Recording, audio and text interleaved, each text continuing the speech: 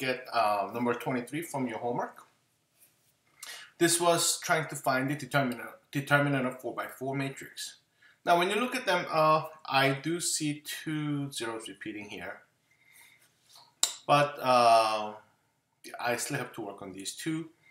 So, but I noticed that there are some values that are very similar, such as here 2, 2, 1, 1, and 3 and 3, except that they are a little bit different over here. So what I'm going to do is this.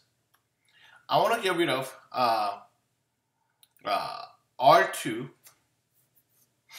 What I want to do is R second row will be subtracting from the third row.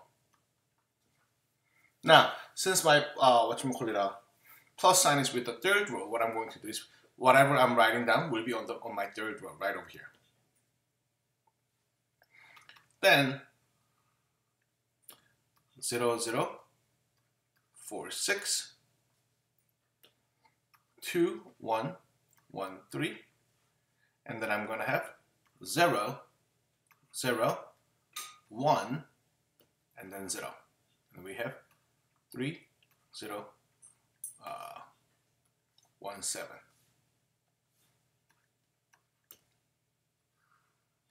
So when I try to find the determinants along this third row right over here, because all the other elements are equal to 0 except the third one, all I have to do is I need to find the determinant about this element, third row, third column value, and then just find the matrix based upon the remaining stuff. I mean the determinant based upon the remaining stuff. So in other words, in order for me to find the determinant based upon this 1, but since the third row, third column 3 and 3, when I add them up, it becomes even number. So I'm just going to put down the plus sign over here, positive sign, and then get the determinant of the remaining one. So 0, 0, 6, 2, 1, 3, 3, 0, 7.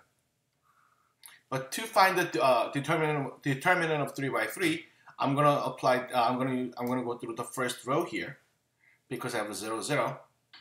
Then I can just rewrite this one as plus 1 times. I can just look at this one. 6 times the determinant of the minor. The minor is 2, 1, 3, 0. Then what do I end up getting? So 1 times 6 becomes 6, and this one is what? 2 minus, 2 times 0, which is equal to 0, minus 3. So negative 3, which becomes negative 18. So therefore, my determinant would have been negative 18. That's how we can do it. See you later.